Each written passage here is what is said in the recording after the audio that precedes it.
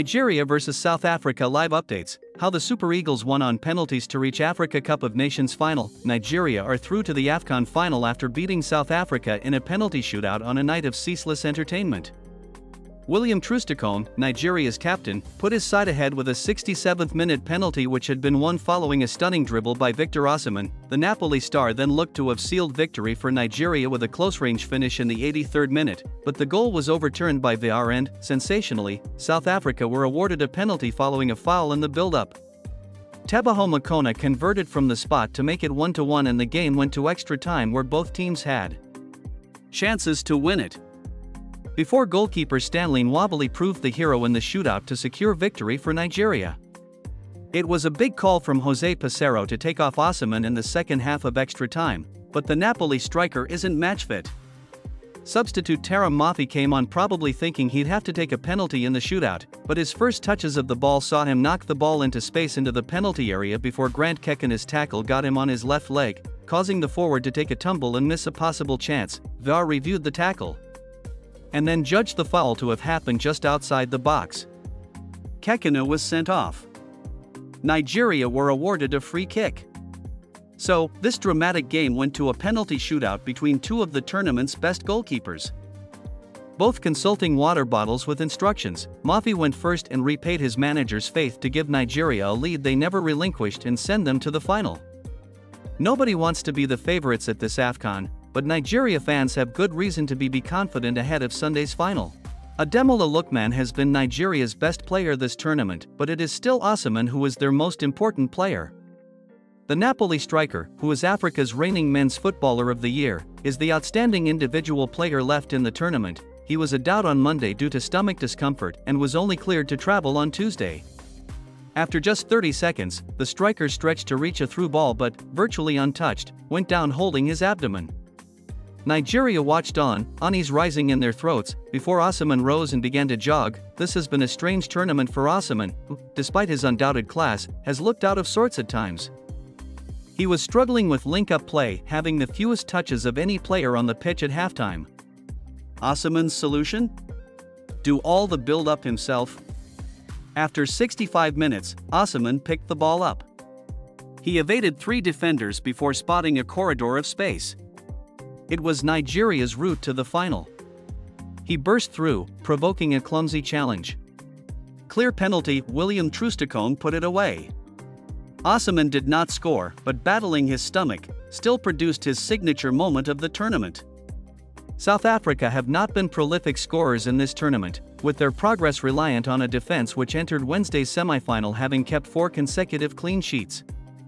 Striker Percy Tau had one big early chance, lashing a ball straight at Nigerian goalkeeper Nwabali on the half-turn.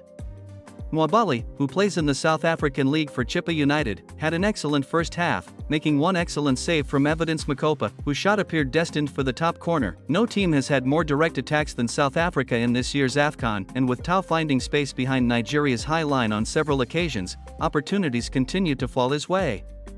One notably clear sight of goal, when he was 1v1 against Nwabali, was spoilt by a heavy touch.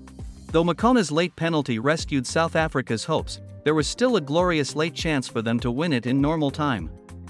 Makopa and Kaliso Mado grew in prominence, and the latter missed an open goal with seconds left after Makona's free kick was parried into his path. This brilliant tournament has been a phenomenal example of why you need to play right up until the final whistle. At AFCON 2023, it's not over until it is over, and the final 10 minutes between Nigeria and South Africa was just the latest proof of this. The Super Eagles thought things were done and dusted when Osimhen tapped in Bright Osei Samuel's cross to make it 2-0 in the 84th minute. A brilliant team counterattack had led to jubilant celebrations. Nigeria were heading to the final, but then, a huge twist. VAR had spotted Nigeria midfielder Al-Hassan Yusuf had fouled Percy Tau in the other penalty area at the start of the move. The referee was called over to the monitor to watch the incident, and you could almost sense more than 200 million Nigerians holding their breath. After a dramatic wait, Osimhen's goal was chalked off. A penalty was awarded and Teboho Makona duly converted for South Africa. A potential 2-0 win was turned into a 1-1 draw in the space of 4 astonishing minutes. Wearing a black cap backwards and closely guarded by a member of Nigeria's coaching staff, Ademola Lookman tried to sneak past the media and straight onto their team bus. Yet Alex Iwobi and Ola Aina blocked his path, pushed him to speak, then watched from a few meters away like a pair of mischievous older brothers.